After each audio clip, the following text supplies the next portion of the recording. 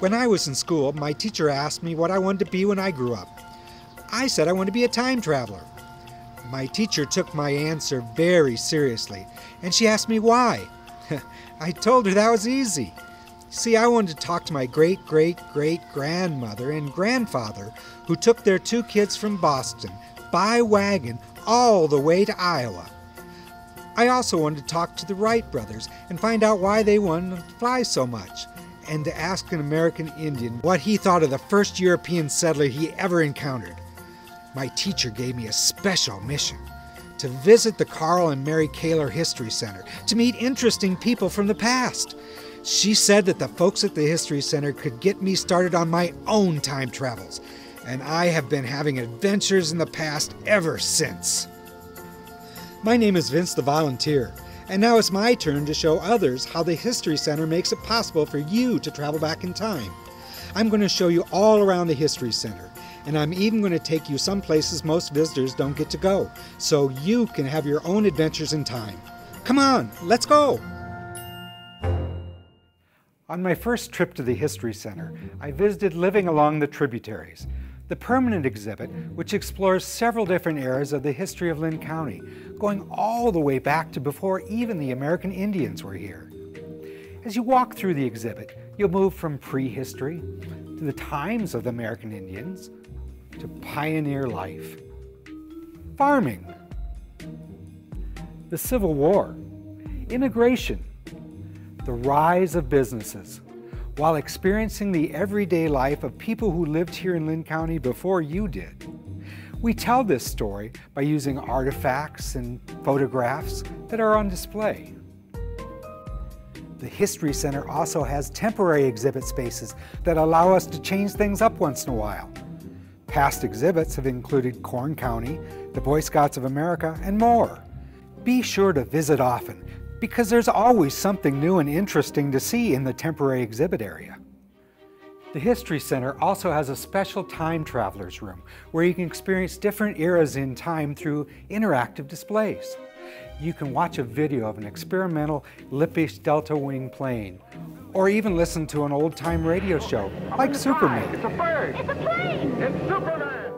My adventures in the past went even further when I was introduced to the History Center's library and archives.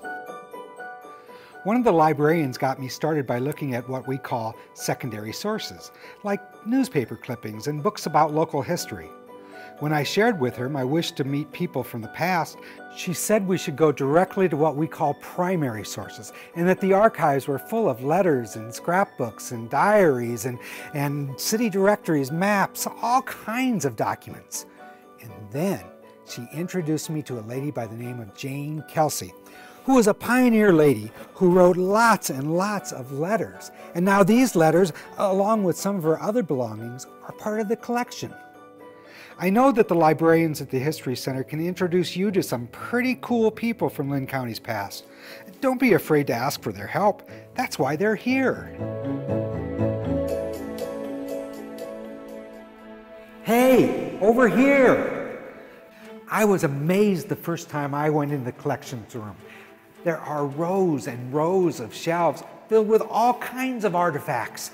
Some things are easy to recognize, like this phone, but other things look very strange, like this. It's a vacuum cleaner. Some things are teeny tiny, while other things are quite large. Some are well over 100 years old, and some were made recently. So what do all these things have in common? They all help tell the story of Linn County, Iowa. You may wonder, why isn't all this cool stuff on display? Well, some objects may be too large to be easily displayed, or too fragile to be exposed constantly to light.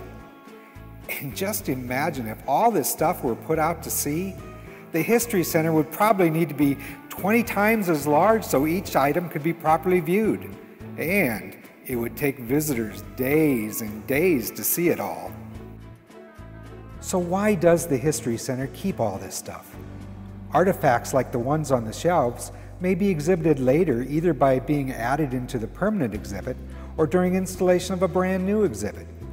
And sometimes Other museums need to borrow items to complete their exhibits, or researchers simply want to examine an artifact to see how it has evolved over time. And every now and then, someone may need to take a photograph or create film footage to showcase an artifact online or in a book. And where does the History Center get its artifacts?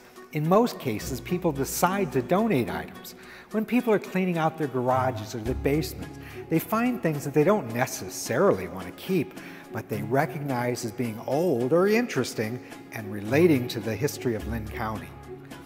So before they throw them away or sell them, they call the History Center. In over 40 years of collecting items, the History Center has over 50,000 items in its collection. There are a lot of interesting things to see and do at the History Center, but there are things that you need to do to help us make sure that our artifacts and archival items last a long, long time. I learned from the staff that we all have oils on our fingers, and because of this, each time a staff member handles an artifact or photograph or document, they wear white gloves to prevent the oils from transferring onto the item. As a rule, the things that are kept behind the exhibit rails are not to be touched. On special occasions, like with some group tours, the History Center staff will select objects from a teaching collection that can be touched or handled. The staff will let you know if this is the case.